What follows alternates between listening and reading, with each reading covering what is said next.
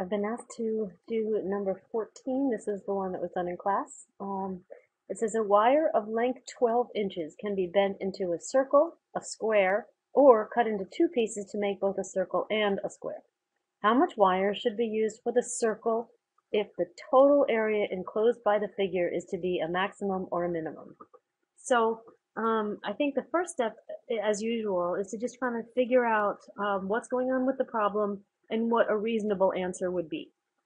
So I've done this Geometry Sketchpad simulation. We have a 12 inches right here, okay?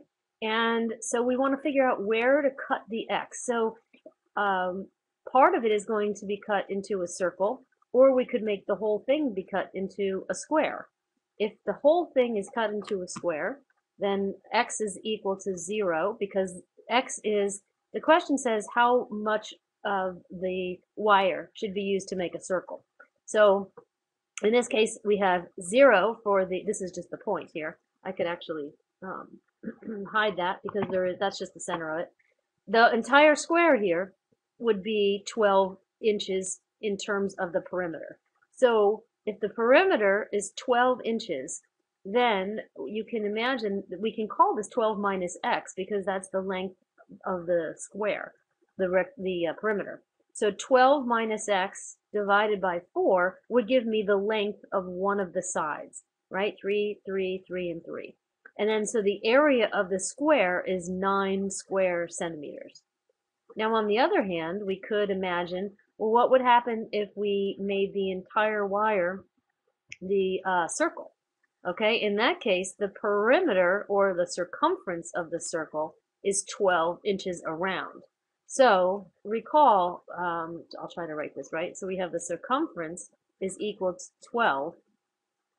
So how do we figure out the area? Well, the area is equal to pi times r squared. So we have to figure out what r is. Well, that's equal to this 2 times pi times r, right? Because that's the equation for the circumference of a circle. So if we want to solve for r, we get r is equal to 12 divided by 2 pi. Okay, so in this case, the circumference would be 12. In general, the circumference, if I move this to, oops,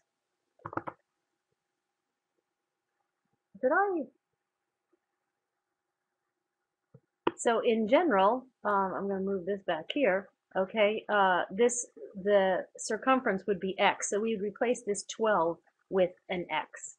So that's what we have here, x divided by 2 pi, and that equals, because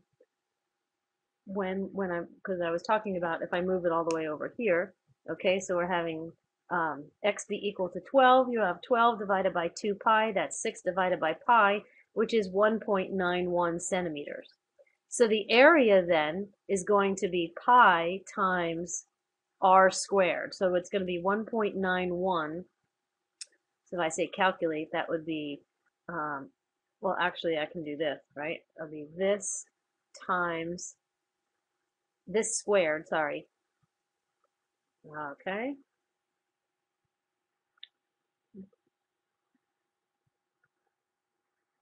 That's because that's the radius, pi times pi. So we have 11.46, which is what we got here. That's the area of this. This just was calculated, but I mean this was just measured. This is actually calculated.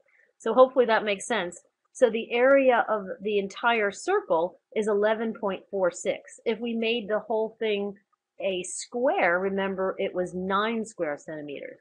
So it looks like the maximum is if we take the entire 12 inches and make it the circumference of the circle, because 11.46 is bigger than 9. So we've done the maximum there. I'm just going to erase this. Now the question is that, so we did part A. Now we want to say, well, what's the minimum?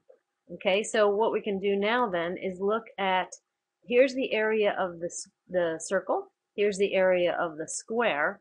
What I want to do is add them. The area of the circle plus the area of the square is now only 5. So you can see that breaking it in apart is going to cause a minimum because it was 11 point something here and 9 something here, and if I take the two areas, you only get 5.17. So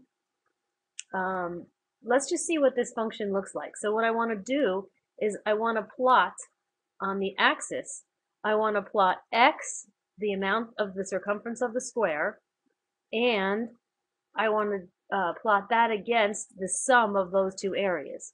So I'm going to say plot is xy, and that's this point right here. And so now, as I move this, what's going to happen is, well, let's trace it. Okay. Oops. So if I move this, you see that it makes sense. That's going up to the 9. And then then it looks like the sum is way smaller. And then we know that this one goes up to the 11 point something. So again, on the interval from 0 to 12, because that's the range of x, the maximum is over here when it's a circle, as we know. So we want to find this minimum right in here. You know, I probably should make this a different color so that you don't think that it's related to the, there, I'll make it purple. Okay, so now we want to find out, there we go. So now we're going to trace that again. Okay, another thing that you can do in Sketchpad is if you don't want to trace it, you can say, give me the locus of this point as this one moves along, and then I'll say construct the locus. And now I can erase the traces and the locus will stay there. So it looks to be that the minimum is somewhere around there. So as always in these min-max problems, what we need to do is to find the equation of this line and then take the derivative in order to find where the slope of the tangent line is 0. So what is the equation of this? Well, it is the equation of the two areas. And here's the function. And notice that it lays over that perfectly. Isn't that cool? So the function is going to be, actually, I'll tell you what. Let's just hold on to the function because I'm going to show you that in a minute. But let's just show the derivative now. You can see here's the derivative, and I'll again go through paper and pencil to show you how all that works. But it looks like, let's see, here's the equation of the tangent line. Looks like I need to move it a little bit more. 0.6, I'm looking right here. 0.6, 0.5, 0.4, where's the derivative equal to 0? There. So it's when x is 5.28. Looks like it's about when x is 5.28. So now let's go to look at exactly what it should look like on paper. Okay, here we are. Now we're doing the paper and pencil version of the same problem. So again, we have the area of the circle is pi times the radius squared. So that's going to be x over 2 pi squared. Area of the square is 12 minus x over 4 squared because it's side squared. So I just did the math here, squared this pi, well, it's x squared over 4 pi squared, and then the pi's can cancel and you get 1 over 4 pi times x squared. And here this is you know, just multiplying it out, 144 minus 24x plus x squared divided by 16. So then each one can be over 16. That's 144 over 16 minus 3 halves x plus x squared over 16. I knew that I was going to be taking the derivative, so this doesn't really matter. So I didn't bother doing the math. So just one of those things to think about before you go and do all the calculations I often see people do on tests. Just think, like, do I really need to do that? So now up here, we're taking the derivative of these two functions. So the derivative of this one is, oh,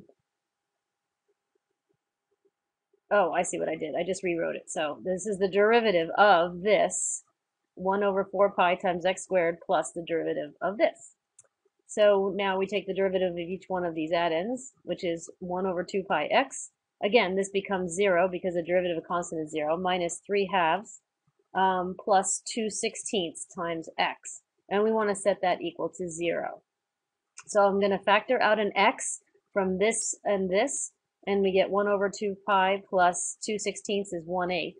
And at the same time, I know that if I add the additive inverse, I will get the zero identity here, and if I add 3/2 to this side, I just get 3/2. So then I'm going to solve for x by dividing by this, so we have 3/2 divided by this. And now I just want to get a common denominator. What's the common denominator of 2 pi and 8? Well, that's going to be 16 pi. So you have 8 over 16 pi plus 2 pi over 16 pi, which turns out to be this. So now since we have this compound fraction, you can simplify that by multiplying the top and the bottom by the reciprocal of the bottom. And so we get 3/2 times 16 pi divided by 8 plus 2 pi. And at this point, you get 48 pi over 16 plus 4 pi. And on a test, obviously, I would want you to leave it in this form. Even this form would be fine. But since we have calculators and this is homework, this turns out to be 5.28 inches, which is exactly what we found in the Sketchpad version. So I really hope that this has helped. And remember, this is 5.28 inches, which is the minimum amount that you could cut the wire to get the smallest circle and the smallest square. So I really hope this has been helpful.